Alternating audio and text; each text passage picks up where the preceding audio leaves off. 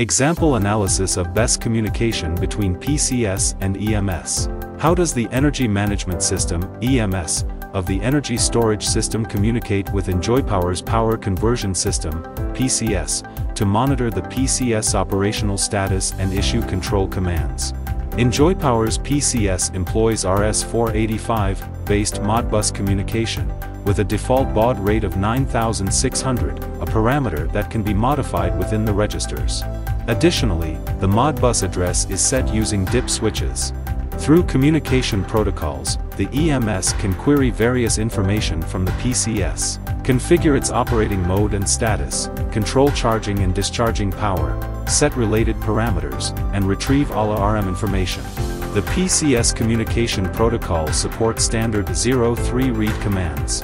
For example, to read the set time from the PCS with Modbus address 1, you would read 6 bytes starting from register address 0x1020. After receiving the command, the PCS replies with information containing the byte length and values.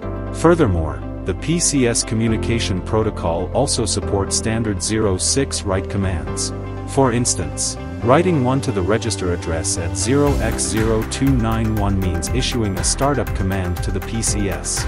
After the PCS is successfully executed, the same information will be returned, indicating that the execution has been completed. Similarly, we provide several other sample commands, including reading grid fault information, sending shutdown commands, reset commands, and commands to solidify parameters.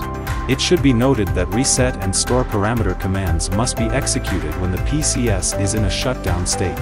After introducing the communication commands between the PCS and EMS, we then explain several other common settings. The most common application of the energy storage system is in grid-connected scenarios.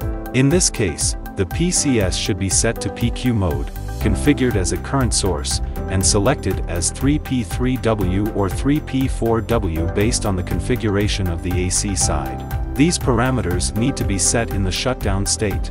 After completion, execute store parameter commands. In PCS grid-connected mode, the discharge power of each phase can be controlled individually, or the total charge and discharge power can also be set. Enjoypowers PCS can also be applied in off-grid VF mode to provide backup power for important loads. In this scenario, the PCS should be set to VF mode, and 3P3W or 3P4W selected based on the AC side configuration.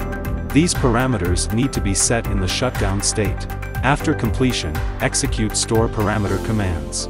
In PCS off-grid mode, voltage and frequency provided by the PCS need to be set. Finally, the PCS communication protocol provides extensive alarm information, including hardware faults, AC, DC faults, and other faults. Please note that some faults can only be reset after the PCS is powered off, some other faults can automatically reset once restored, and some other faults require the PCS to be in a shutdown state before receiving a reset command from the EMS or upper-level controller. With the communication protocol, EMS can effortlessly monitor the operational status of the PCS and issue control commands. If any issues arise during system integration, please feel free to contact Enjoypowers engineers, and we will provide prompt assistance.